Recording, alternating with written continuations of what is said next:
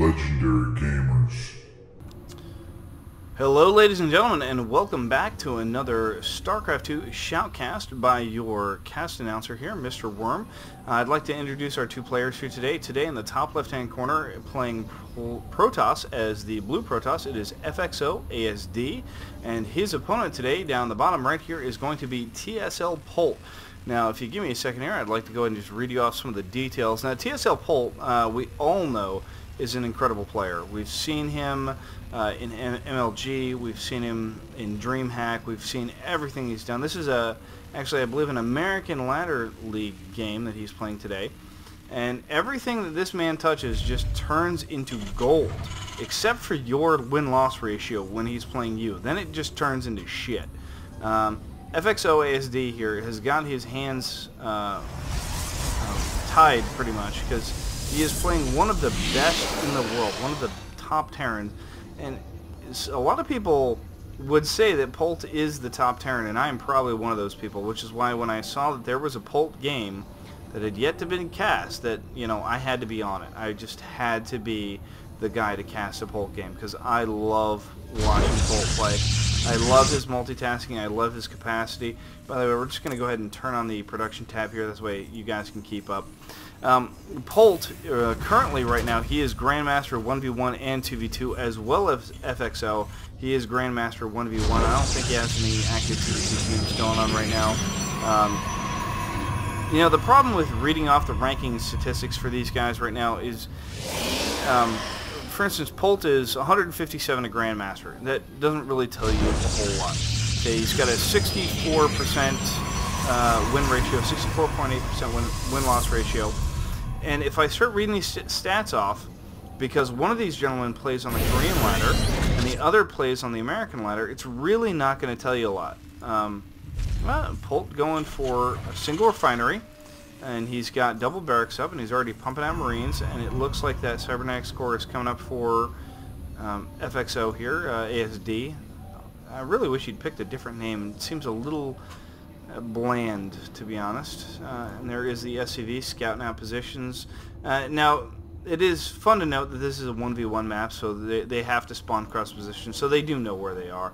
And there is a far pylon going down here. Now, sometimes these far pylons can say things like, hey, by the way, you know, I just want to make sure there's no drops in the future coming on this little back corner up here, or precipice.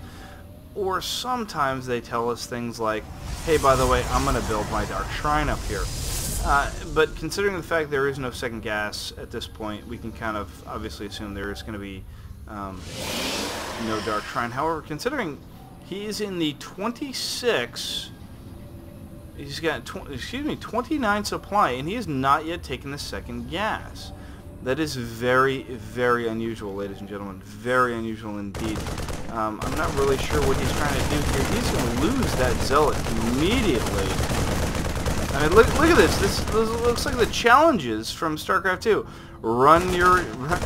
What? I mean, just, what is he doing? This man is a Grandmaster, ladies and gentlemen. A Grandmaster. I assure you, he is actually rated as a Grandmaster, but that was pretty bad. That was really bad on ASD's part. He's probably feeling the jitters playing Polt. God knows, if I was playing ladder and all of a sudden it said TSL Polt, I would probably crap my pants in my chair. I mean, look at all these Marines. He might as well just expand at this point. I mean, he's got... Actually, he's fairly well defended at this point. Yeah, there's no point in chasing that. I like the little split here. I enjoyed how he did that. He's just making sure that that SCV can't get through the line. And now he's just going to sit there in the middle position. That's very intelligent. No, now he's second-guessing himself. He thinks that SCV already got through, so he's falling back to the tower. See, you can't second-guess yourself on stuff like that. Polt played a head game with him, and it worked out in Polt's favor. You know, Polt probably saw that, you know, that Stalker didn't attack me as I went back up the ramp, so that means that Stalker is gone. So, there is an expansion coming down here for ASD. He's already finished it. Polt does not have such an expansion. There's Immortals coming out and Marines and Stim Pack. So this is going to be pretty much, I hate to call it an all-in, but Polt is known for his all-ins. Okay, you trying to drop an expansion on Polt is a stupid, stupid ploy. Okay, you know why? Because Polt all-ins everyone he plays. And when his all-in fails, he expands. Or he expands behind his all-in. So I would suspect to see an expansion come down depending on how well this goes. When Polt peaks up here, he'll decide then whether he's going to expand or not. And I'm sure just by looking at this, he's going, no, I'm not going to expand, I've got this. However, based on AFD's, army supply here, I think he can hold this. Actually, I really honestly think he can. We got, what, 4 Marauders, it looks like about 15 Marines. I really like the way those workers suicides up there. That was probably unnecessary. Consider what's left over here, or they have left over. The worker suicide was absolutely unnecessary. And Polt goes ahead and stems 2 Marines in. Oh, he tries to catch him there just to take a look around. Now, he's not looking to do any economic damage. He just wants to get the scouting to see what he is doing. And now, ASD is actually in a really good spot. He's got the tech advantage. He does not have the upgrade advantage. However, Polt is going for medevacs, okay, and he's got the factory almost already completely built with the reactor on it. So this is going to be problems. And there he goes, switching them out. He's going to start pumping out those medevacs. Okay, he's already got the Marines building again. Okay, I don't see any upgrades for him. He's still 0-0, so he wants to continue with this 0-0 push. He's not trying to build up the minerals, so he really just wants to go for this one base all in.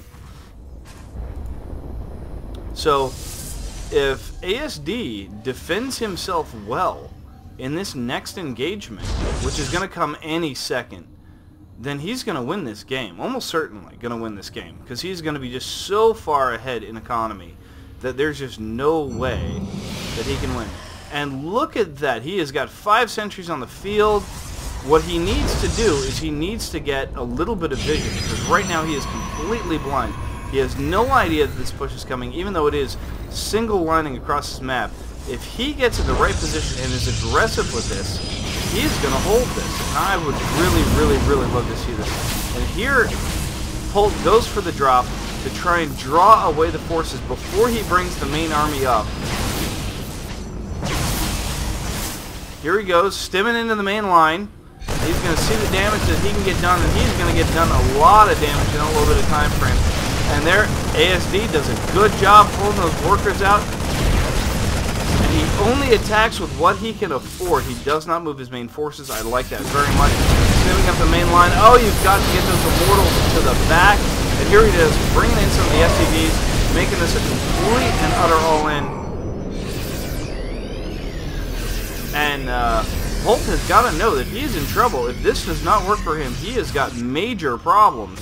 He has got to win right here. If he does not win right here, he is going to lose this game, ladies and gentlemen. And he is dedicating every little bit of money he can to this attack. So here goes, pushing him again. Those force fields cut him off. The Zealots getting in nice and close. Those Immortals and the pickup and the drop, trying to snipe those sentries off. He needs to drop some more Zealots here. And he needs to wait for that ball to come up the ramp to him. That is a nasty little ball, ladies and gentlemen. And look, here all the SCVs come off the line to try and join it. If he's got enough sentries, only 1 force field remain. They were low energy. He's got 1 more, but that's it. And all of ASD's workers come as well. And he is focusing down. Come on, microvac, microvac. And that is just some poor micro.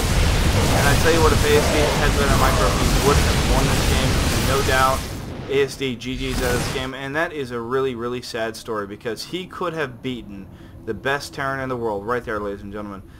Polt went for an all-in, completely dedicated economic suicide, and ASD just could not hold it, unfortunately. Anyway, thank you, ladies and gentlemen, very much for watching. I hope you enjoyed the games. I apologize if my microphone is off, if my frames lag at all when I do the encoding. Remember, I'm just getting back into this, so this will be my first cast after a very long little hiatus. I appreciate you watching, and you guys have a good night.